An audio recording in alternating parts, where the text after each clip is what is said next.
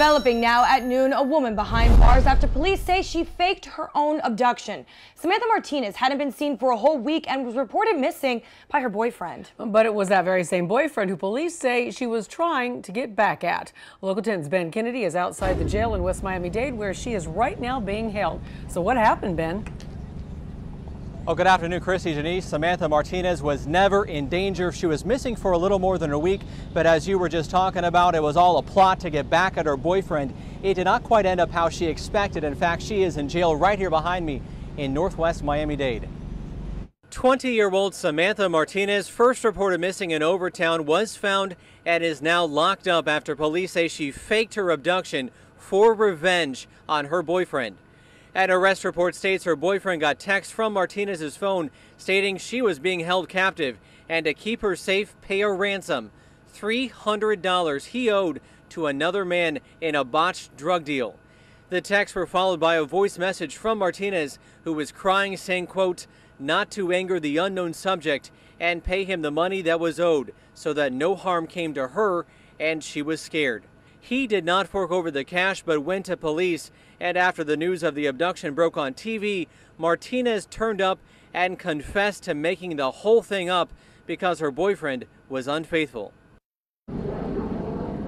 Martinez is now charged with making a false report to police. Her bond is $500, which she has not posted yet, so odds are she will face a judge sometime later this afternoon. Reporting live in West Miami-Dade, Ben Kennedy. Believed to have been missing for about a week, Miami police now say that she faked her own abduction. CBS 4's Silva Harapetian is live at the Miami Police Department with more on why investigators say she did it. Good afternoon. Samantha Martinez is now behind bars. Police say she lied about being kidnapped, a false report that sent the police, the family, and the public searching for her for 4 days.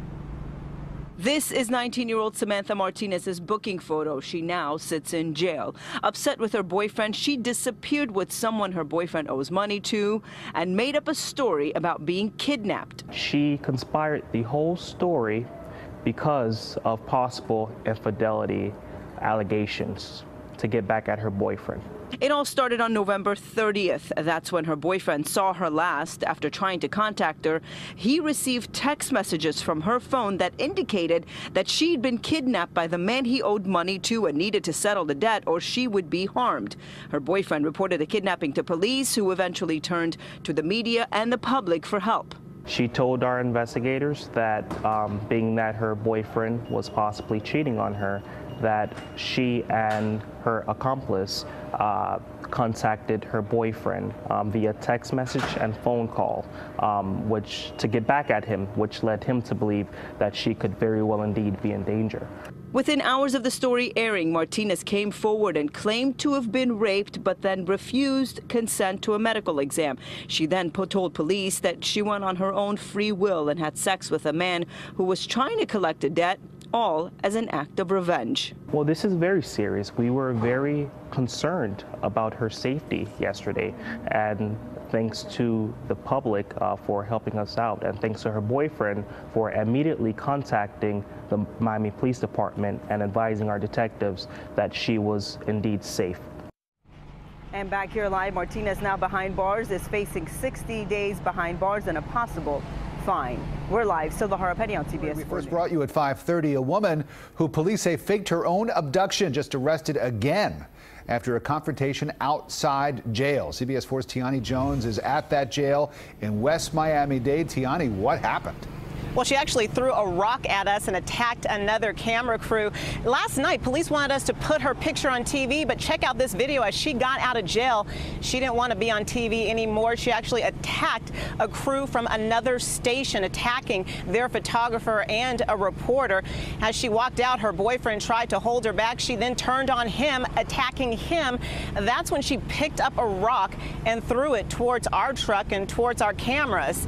Now, a little later on, we have more video as as police caught up with her and her boyfriend and took her into custody. She was just getting out of jail, like we said, Samantha Martinez. All of this from faking an abduction, according to police. Now, she was in court this morning and was set to get out of jail, like I said, this afternoon. Police tell us that they believe Martinez was upset with her boyfriend and disappeared with someone he owed money to, and then she made up a story about being kidnapped. She had a low bond, the judge set, and had posted her bond. Her boyfriend had posted her bond, and she was set to go home. But again, she did not want those cameras rolling. Again, she did not want to be on TV. We have not been told if the other crew is going to press charges or are not against her again. But we're going to talk to police here pretty soon and keep you updated. Reporting live from Northwest Miami-Dade County, Tiani Jones, CBS 4 News.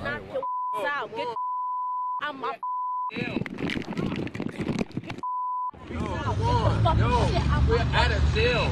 Stop! What are you doing? You kidding me? No, you can't touch that camera. You can't do that. You did it to yourself.